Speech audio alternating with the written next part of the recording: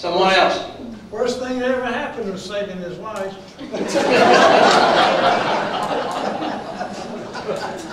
Well, you win some, you lose some. Someone else. Sure you want to get your license back?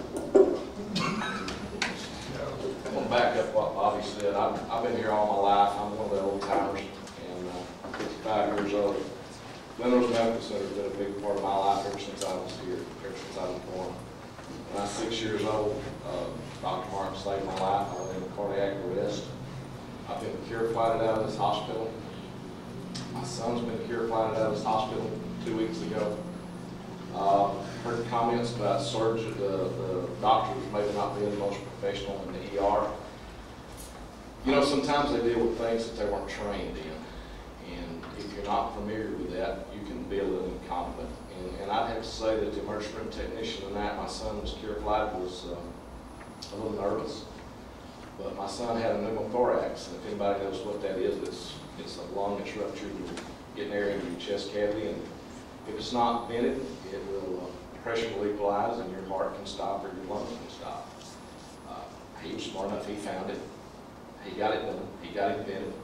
It wasn't something he did every day, but he got it done.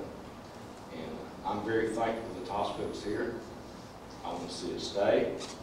I think you gentlemen have taken on a task that's monumental. I don't envy you for it, but I do envy you for doing it. I think you got your hands full, and I like the public forum where everybody can hear what's going on.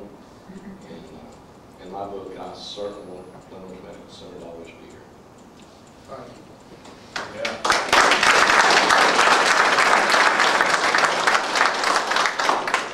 Jimmy, thanks for your comments. I know probably everyone in the audience, I don't know if everyone has had the opportunity to use the hospital, but as an instance that I had to use at one time, well, it was not me, it was my wife. She spent the day in the emergency room, probably the busiest day the emergency room has ever had. It's when they brought a little boy in that was stung by ants, and they saved his life in the emergency room.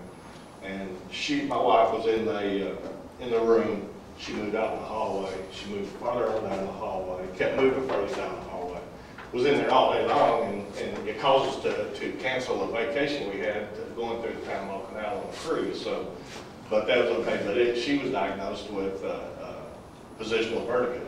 And if anybody's not had that, it's not a fun situation. But anyway, I like to hear the experiences at the emergency room, and the emergency room that we have now is so much improved, and the whole facility. I think the entire staff, the contractors, the commissioner's court, and everything has really, really improved the hospital that we have. And but there is a lot of good things going on, and we do appreciate all of y'all's comments.